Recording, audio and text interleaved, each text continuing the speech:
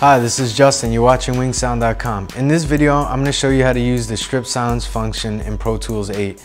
Now this function is great because you can get rid of any hum or hiss that you have on your tracks and clean it up real nice. Check it out.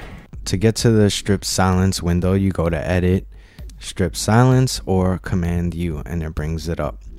Now the strip threshold determines how quiet a part of audio has to be before it will be considered silent.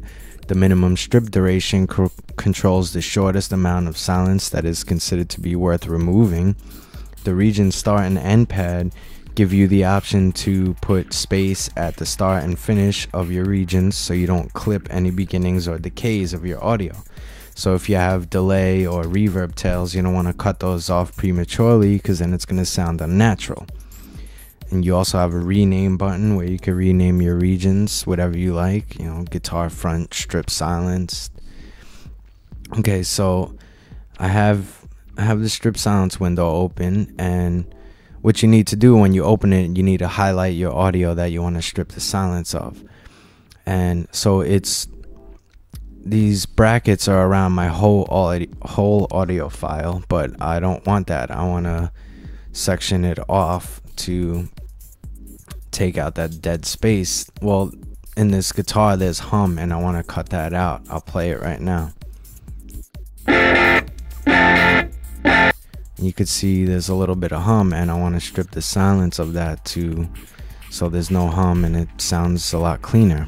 So I'm gonna adjust the minimum strip duration, and there we go, and it separated each audio file, each little audio segment.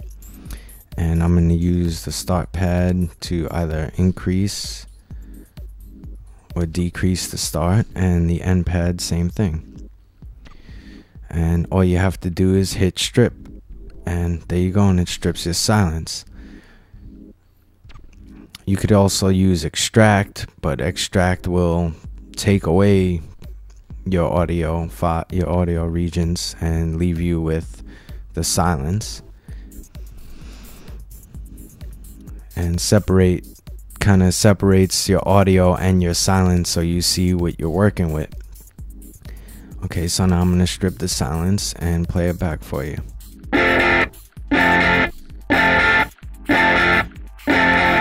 And took away that hum, and maybe if I want to adjust it a little bit, I'll just put a little fade so it sounds a little bit more natural, but that's all you need to do.